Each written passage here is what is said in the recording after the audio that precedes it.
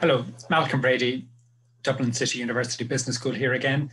I'd like to talk to you today about the business model concept and a Hambrick's strategy, elements of strategy or strategy diamond model as well. Those two models, which represent, in a sense, a nice summary of the firm and what it's trying to achieve. So we're in the analysis stage of our framework, the purpose analysis, choice, execution framework, PACE, and we're in the internal analysis. We're analyzing within the firm here at this stage. So this is our first foray into internal analysis. So the business model concept is a nice summary of, in a sense, what the current strategy is, what the mission of it's a detailing in a sense of the mission of the organization. So it's a phrase that's bandied about a lot in the public domain, much of the time without any great knowledge of what it contains. It's just used as a phrase that our business model is this, our business model is that. So much of this usage is very casual. Also in the academic literature, there's a great amount of material written on business models and different kinds of shapes or frameworks for the business model concept. So I'm showing you here the Johnson et al. Framework from Harvard Business Review 2008. So that's their particular framework, and you can see it's a 4-element model here. I think this is a little easier than the commonly used Osterwalder strategy business model canvas, which is a 9-element model, and it really contains the same ground as these 4. It's just Osterwalder split up resources into channels and partnerships as well as resources. They split the profit formula into cost and revenue. So again, increasing the number of elements there. And the customer value proposition, they create 3 different elements out of that. So that makes up their 9-element model. But in fact, it covers the same ground as this one here. And this is 4 things to remember rather than 9 things to remember. So personally, I prefer this one. So it's the one I recommend you using.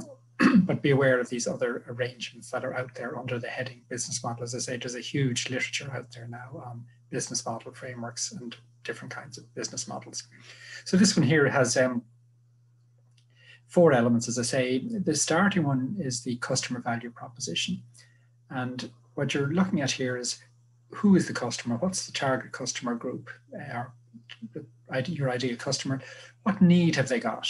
Or what job have they got that needs to be done? So you're meeting some need, something to do with their time, to save them time, some skill that you might provide for them, or some other method by which you're providing them with some value. Okay, otherwise they won't want your offering. And then they recommend in this article that you do one thing well rather than do multiple things poorly. Okay, so concentrate on or focus on doing one thing well. So that's in brief, there's the summation of their talk about the customer value proposition. So who is your customer? What do they need done? And then we'll go on to how you provide it in the remaining boxes here. So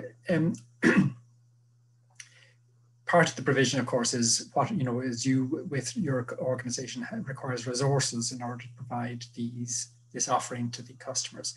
So the resources can be people. There's a huge range of resources: people, assets, technology, the facilities you use, the equipment you need in order to provide the product or service, and indeed all the ancillary work that goes on in terms of providing product or service. What actual products have you got? What channels are you going to use? As I say, Osterwalder expands this into a whole separate category. What brands are you developing? What partnerships or partners do you have in terms of providing the offering? Okay, we look at a company in a moment. We look under each of these headings at a company case study in a moment.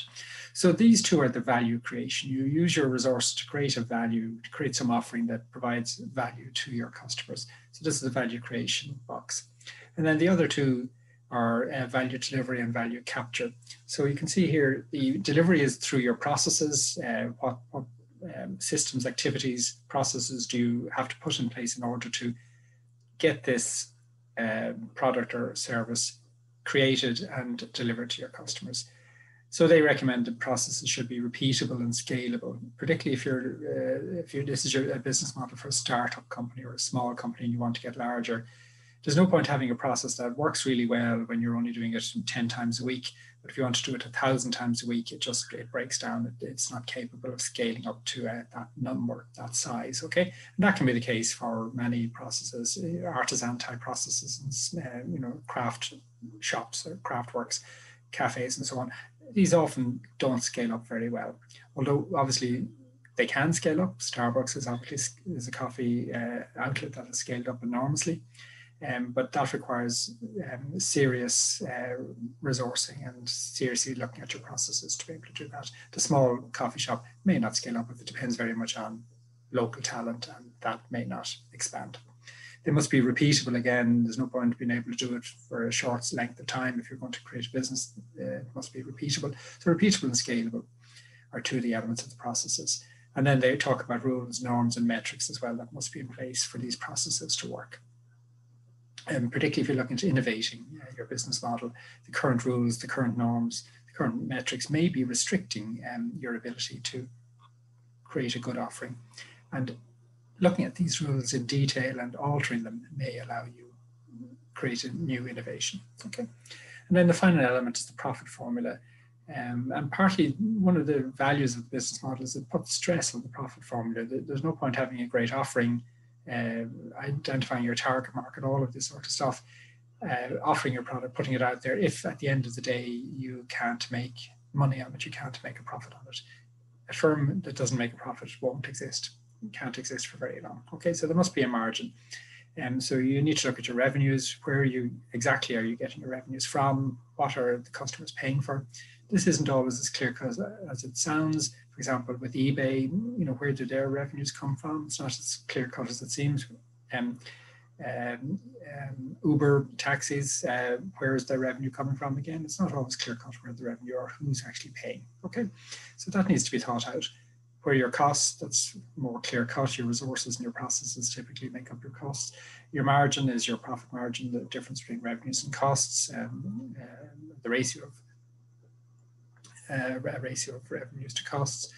And then the resource velocity is they recommend you look at how often you're turning over your assets, because small margins but turned over many times a day can lead to quite good profitability. So it's not just looking at the margin, but looking at how rapidly you're turning your assets over, your products over. So there are the elements of the business model. As I say, you'll see various different versions of this, and the Johnson et al. Harvard Business Review 2008 is the one I'd recommend you look at.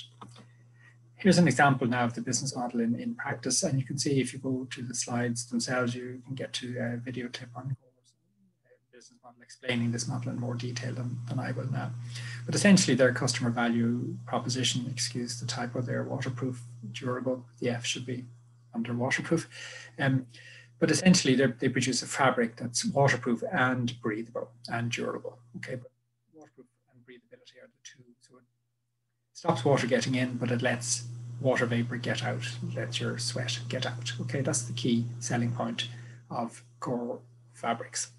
The customer is the apparel manufacturer here, not the final user, but the actual manufacturer. So North Face or Berghaus or one of these are their customers. It's aimed at the outdoor athlete more so than the casual wearer because it's quite expensive. So it's the runner, the cyclist, the hill walker, and so on that are the primary sailing people are targets for Gore-Tex materials.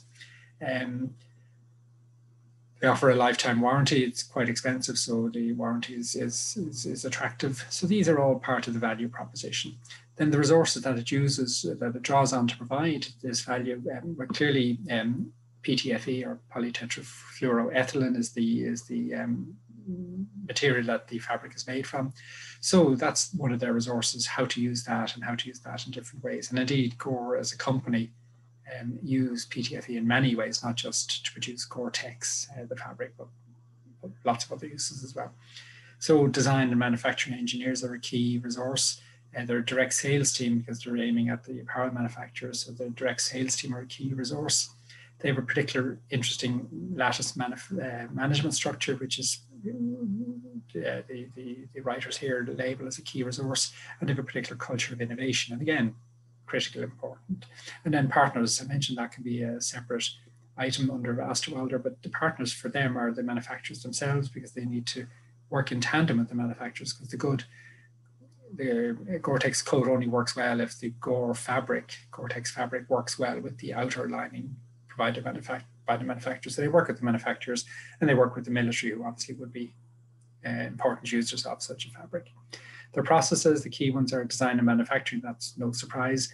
R&D, we mentioned culture of innovation in terms of resources, but their processes have to be good as well. Marketing to business to consumer. Okay, that's a bit of a surprise in the sense that one would have expected marketing to would be B2B, and then protecting their IP. They're very good at that. Gore is a private company, so you can't see the profitability, but it's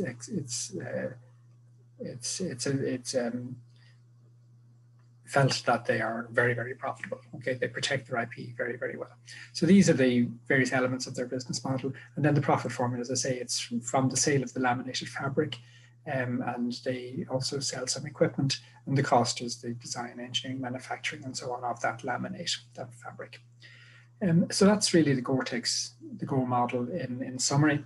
And that's what I'm going to say about the business model concept. I'm going to move to a second concept that's very similar to the business model, and kind of as an alternative use to it. Some examples here of different companies working in the same industry, even with the same generic strategy. For example, low-cost retailers, Aldi and Tesco, both would be under the low-cost label. They have very, very different business models if you look at them in detail. So the diamond model, or the elements of strategy model here from Hambrick and Fredrickson, covers very similar ground to the business model concept. So you could argue it's an alternative approach. A little bit, they've added a few extra dimensions that aren't in the business model, which we'll come to.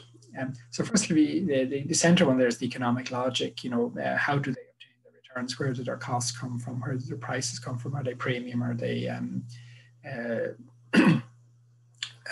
standard price?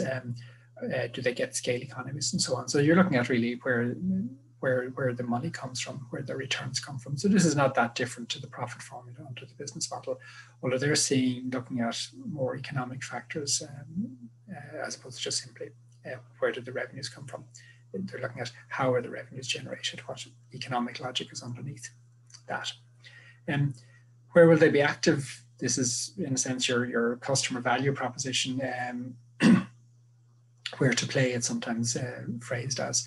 So what products, what markets, what geographies even, what countries or regions are you going to work in, what technologies are you going to use to provide your product or service. So they label that arenas. That would be similar to the customer value proposition. And how will we win? They call these differentiators. Note that this is a slightly different use of the phrase differentiation that Michael Porter uses in his generic strategies. They're basically saying whatever we use, whatever we do that differentiates us. It may be even low prices could be your differentiator. So as I say, slightly different usage to Michael Porter. So essentially, what image have you got? What prices do you set? What styles and so on? How do you customize your product? All of these elements, all of these factors differentiate your product and, in a sense, define how you will win. So where to play, how to win are the two main questions. How do we get there? What vehicles do you use? Internal growth or organic growth? Do you use joint ventures? Do you license it out? Do you franchise it out? Do you acquire other companies? How do you grow? How do you get your company, get your product out there? So it's very much to do with growth. And then staging, their other final element. Vehicles and staging are not really part of the business model. They're more strategic, as in how you make your business model successful. So the speed and sequence of moves in terms of expansion, in terms of new initiatives, new projects, and so on. So this is very much your strategy.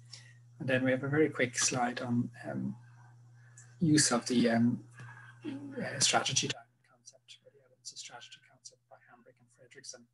So they give the example of IKEA. So they're where to play is inexpensive contemporary furniture. Their aim is to sell it to young white-collar customers, and they're looking at a worldwide audience, worldwide business, which they have achieved as it happens now. How will they get there? Well, they largely get there through organic expansion. In other words, they don't borrow, they don't acquire, they use the funds they generate from their existing businesses to set up new businesses in new cities or new countries. Their stores are wholly owned, so they're not, as I say, franchising anything out or licensing anything out. They run their own businesses themselves, and they use their own money to create their new businesses. So very clear approach here in terms of how to get there. How will they win? Good quality, low price. If you've been in IKEA, you know the prices are very competitive. A fun sort of non-threatening shopping atmosphere. It's not like going into a furniture store where you have to deal, say, with salespeople and have to know a good deal about the kind of product. You can go in there and simply browse around. And instant fulfillment. You go out with your trolley, with your flat pack, and you take it to your car and you go home with it. Okay. Obviously, the fulfillment breaks down a little bit when you go home and you have to try and assemble the product, but certainly you get the product home straight away. Okay, so you're not waiting 3 weeks or 3 months for the item to arrive and be delivered to your house. Okay, you get it straight away. How they obtain their returns, scale economies here is one of the things mentioned. In other words, their stores are very large, so they're getting some economies of scale in the store, but they also get economies of scale in terms of design and so on, and some supply chain economies by having so many stores. So there are a very large number of stores, and there are some economies of scale there as well. So the number of stores and the sheer size of the stores, as anyone who's been in IKEA knows, they're enormous.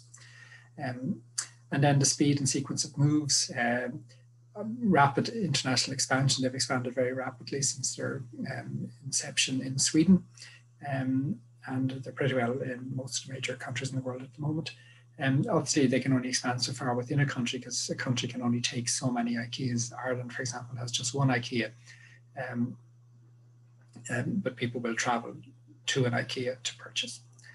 And early footholds, and they fill in any missing gaps later. So they set up a store, for example, the Irish one in Dublin, and they may set up one later on in Cork or Galway.